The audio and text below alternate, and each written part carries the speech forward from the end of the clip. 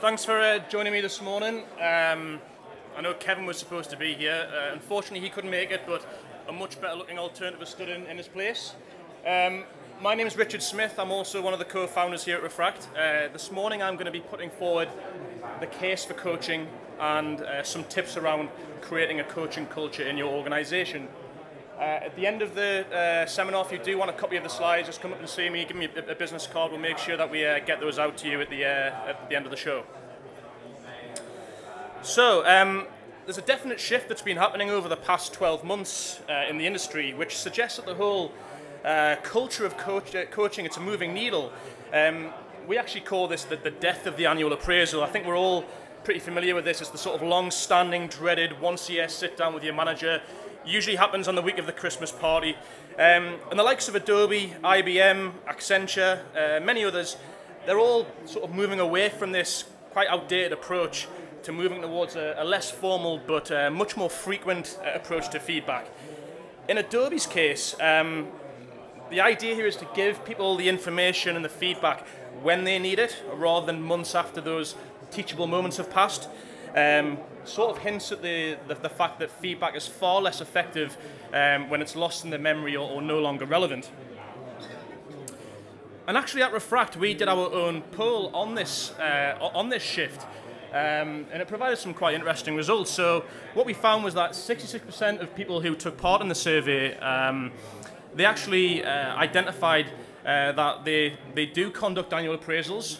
However, the vast majority of those actually rated them as completely ineffective. 60% predicted that they would have a shift in importance of coaching over the next 12 months. However, they felt that in order for them to do that, a couple of things needed to change. First of all, they felt their managers would need to have more training in being better coaches and being able to give better feedback. And secondly, they felt that the organisation still had some way to go in putting much more of an importance of moving to a coaching culture. What I'm going to be doing is putting forward a few studies and reports to build the case for coaching and why coaching can be so effective. However, it's important just to kind of distinguish the difference between coaching and feedback, because we often hear these two words as a collective. Feedback could be, I guess, identified as praise, ideas, constructive rationale. Think of feedback as a statement based on performance that's happened in the past. Coaching, on the other hand, is more questions, self-reflection, collaboration.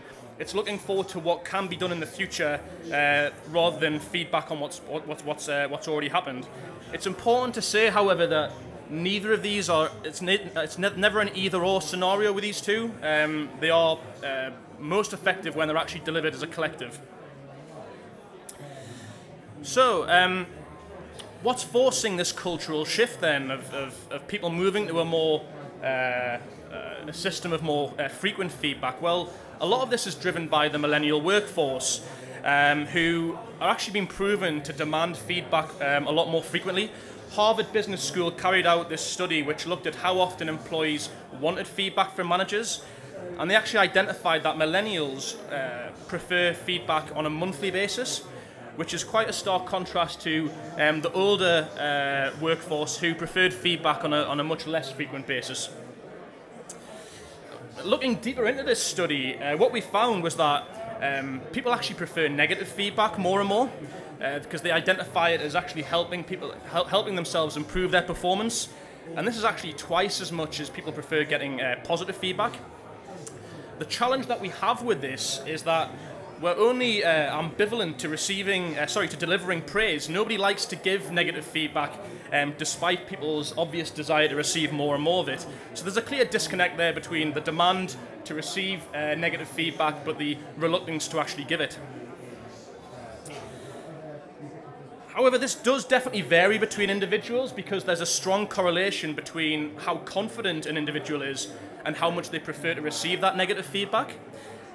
So, as managers, we need to think about, before we actually deliver that feedback, it has to be personalised to the relevant confidence levels of the individual. So, we need to look at the behavioural profile of that person. Are they how acceptant are they going to be to receiving negative feedback, and how can we make sure that's delivered in the right proportions? So going kind of deeper into looking at the real case for coaching in industry, this was a study which looked at the impact of not just feedback, but also people self-reflecting on their own performance. And this was an exercise that was carried out by Ghent University in 2008, which evaluated performances of 4 groups of employees from different organizations carrying out a series of work-related tasks. Both of these tasks were carried out twice, and between each task they were separated firstly by the employees receiving no feedback and no reflection. The second time around they would receive feedback but wouldn't have that time to reflect. Thirdly, they would receive feedback and time to self-reflect, and then finally they would receive no feedback but they would be able to reflect on their performance. So all 4 of those variations. And this is just an example of the kind of output that the participants received. So this report would first of all show the cognitive skill being measured. It would also show what made people an expert in each of those skills. And finally, it would show how each participant performed in that particular, against that particular skill. The study's results highlighted the clear and massive impact on the importance of receiving feedback between each task. And although self-reflection was important, delivered by itself, having self-reflection with no feedback wasn't hugely impactful. However, by far and away the biggest impact was when the participants received feedback and also had the time to self-reflect on their performance. So for each industry and role, we need to think how coaching will of course have different applications. And here at Refract we work across many sectors: sales, customer service, managerial development. However, I do want to focus on sales as one example of where we're really seeing a really strong case for coaching being built. So let's look at the case for sales coaching. Well, a Forbes Insight report from last year identified that nearly 3/4 of top companies identified that coaching or mentoring of their sales reps as the most important function frontline managers play. And this corporate executive board study from 2014 provided some pretty extraordinary statistics on the impact of coaching within a sales team. And the results are somewhat dramatic. So it actually found that effective coaching can increase overall sales team performance by 19%. However, what it did also identify was that the performance was largely driven by the caliber of coach who was working with the sales rep, and reps that had those much higher caliber of coaches achieved 8% higher revenues over those with a lesser caliber. And the statistics on the positive output coaching can bring is highlighted even further when they actually found out that reps who received just 3 hours of coaching per month exceeded their goals by 7%, boosted their sales by 25%, and probably most startlingly increased their average close rate by 70%. So what this is proving is that for a very small investment in time actually returns some quite significant results. Yet despite the clear statistics on the very significant and positive performance impact of coaching, why is it still so broken? Well, the Sales Manager Association discovered that in actual fact, nearly 3/4 of managers spend just less than 5% of their time coaching their entire team. So if you kind of work that out in your head, that actually amounts to around about an hour and a half of coaching an entire sales team across a working week. And it does beg the question, in which other profession would it be acceptable to spend just 5% of your time on the most important role that your job entails? But perhaps this slide can start to bring some answers to the real challenges faced by managers when it comes to coaching. And it's actually so much more than just a time issue. We're finding that the number of individuals per manager has increased from 6 to 8 since 2010. And we're seeing that also the average tenure of employees has also gone down significantly. So what that means is that we're actually spending more time with more reps, we're spending more time recruiting, doing that initial upskilling, onboarding, rather than that continuous coaching approach to existing kind of longer term committed individuals. And what are the other reasons for why sales coaching is not what it should be? Well, nearly half of these reasons behind the lack of coaching stems from the manager's lack of skill set and being effective at coaching. And this is a very important point. Very few managers are actually taught how to coach. Coaching in itself is not an inherent skill that we just pick up along the way. It's often something that needs to be taught. And if we consider maybe from a sales team example, you might have a senior rep, they've been a high performer, they've maybe a good team player.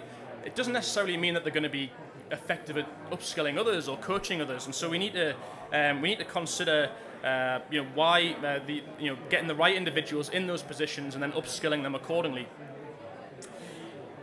And Scott Edinger from Forbes actually painted quite a bleak picture from the organization's perspective at why managers are so tied up and not giving their time and effort to coaching. And he stated that as managers, we're just too focused on reports, numbers, KPIs, graphs, all of these sort of short-term goals rather than the longer-term development of individuals. We're doing too much admin as managers rather than actually spending more time actually developing our staff. So, after the compelling case that I've put forward by coaching, with all the studies highlighting the impact it's having, the fact as employees we want feedback more and more, and there is a nod from the organisation and acknowledgement that we do want to move to a more frequent approach to coaching. Simply, there's still not the commitment to time or even quality of coaching to make coaching an effective, embedded process within the business. So, I've put forward the case there for coaching. I now just want to move on to some tips and tricks of how to actually go about creating a coaching culture in your business. And we'll simply start with this big objection that we're finding of this lack of skill set. So, what I would say is that we need to invest more time and money to make managers good coaches. We spend thousands of pounds on training our staff or recruiting staff. Why not spend some of that money on training, whether it's internal or external, on helping our managers be more effective at coaching and seeing that the positive ROI that can bring on a longer term basis. However, it's important when we think about time spent coaching employees, we need to actually consider the following, is that coaching in itself isn't democratic, and actually the biggest impact of coaching is in that middle, larger portion of employees, that kind of middle of the road employees, if you like. It's actually proven that coaching has quite a negligible impact on the lowest or top performing employees.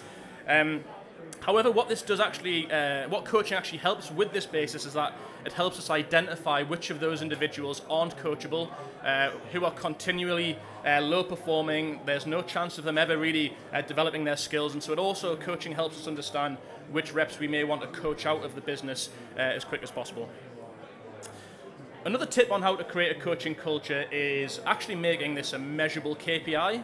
So, we have so many KPIs as managers, some far more meaningless than others. So why not make the most important function, for example, a sales manager has to play, an actual measurable KPI that they can be assessed on. So you can look at how much time managers are spending coaching their teams per week, and we can look at how effective that coaching has been as well. And this is how some of our clients at Refract are using us to actually provide that visual dashboard of which managers are coaching, whose teams are developing faster than others, and how often that coaching's taking place. The next tip on how to create a coaching culture is to embrace peer learning. So, what can your more experienced members of staff? How can you actually get them brought into the realm of coaching and passing on their wisdom to the less experienced or less able members of staff? So, if you think about high-performing employees, love the kudos of passing on their knowledge and wisdom. How we recommend you do it is transform these individuals into player coaches.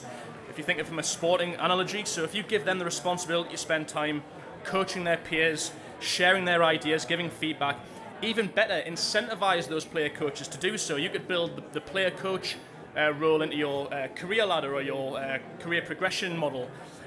So it's almost like prove yourself as a good player coach, and that will aid your progression to more senior positions in the business. There is a little caveat with this point though. You need to ensure you've got the right people in those positions, because people who are maybe very competitive and are reluctant to pass on knowledge and ideas are not going to be good fits for those player coach roles.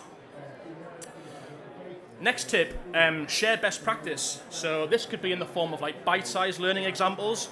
where you can get employees to access those on demand, and this removes the necessity to have you sit one-on-one with those individuals and tell them what they should be aspiring to. You can actually show them, give them the ideas of what those best practice examples look like. So if you have this on your onboarding process, you give people access to getting visual identity of what best practice looks like, and not going down the wrong path. Another tip on creating a coaching culture would be to make reps accountable for their own development. So you could encourage your employees to ask for help. So an example of this could be setting an objective maybe once a week on a Monday morning, getting each employee to ask you for ideas or an experience that they had last week and how best to deal with that scenario if they come across it again. So making them more accountable for their own personal development will get them bought into this as a common valuable activity. I call this the inbound coaching approach. As managers, there's so much pressure on us being outbound coaches, always the responsibility for us telling our staff what they could be better at. Actually moving to this inbound approach, getting people to ask you or forcing them to ask you for help in certain areas will save time, but also make your coaching and feedback much more focused to the areas that you know that individual needs support in. And then finally, it would be remiss of me not to talk about how technology can support coaching in this process. And this is how we are doing at Refract, where we have a platform that allows companies to add tags or coachable moments against video or audio capture.